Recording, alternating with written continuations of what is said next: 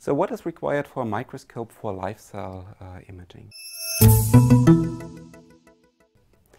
So here for live cell imaging you need to have some basic features on basically every confocal and stat microscope.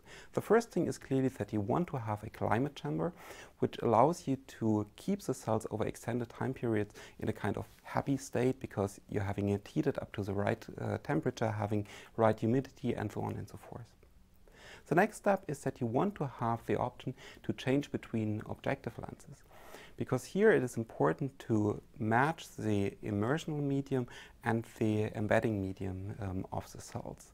Here we can offer the option to use water lenses, silicone oil lenses, regular oil lenses, and so on and so forth.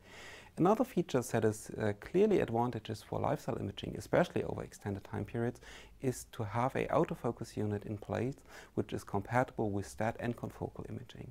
And that's one thing we can offer as well. The speciality of this autofocus unit is that you can operate it continuously together with stat imaging. Here you don't have to move in and out the autofocus unit. Here it's simply you switch it on, it's operable continuously, and you have it basically stabilized, the focus stabilized over extended time periods. Another point is the detection system clearly.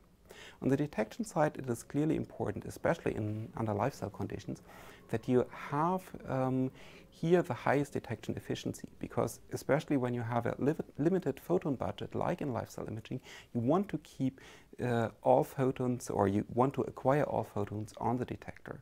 And for this, we're having the detectors with the highest detection efficiency in the field included into our microscopes. So we have included into our microscopes a set of tools that allow you to reduce the light dose dramatically while doing the live cell imaging. So this is very important because you want to have as low light intensities on the sample as possible during the live cell imaging. As a first step, we have included only pulse stat lasers into our systems. Here, this allows you to have the stat laser only on in a state where the fluorophores are in the on state. And after the depletion of those fluorophores, the switching off the fluorophores, the stat lasers are as well in a kind of off state, which means you're reducing the light dose here per default on the sample. The next step that we have included several years ago into our setups is a set of adaptive illumination schemes.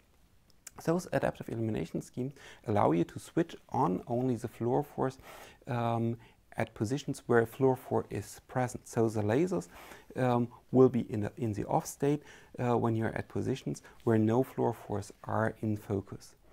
And thereby you can reduce the light dose dramatically on the sample and thereby extend the life of the samples significantly and do extended live cell imaging movies.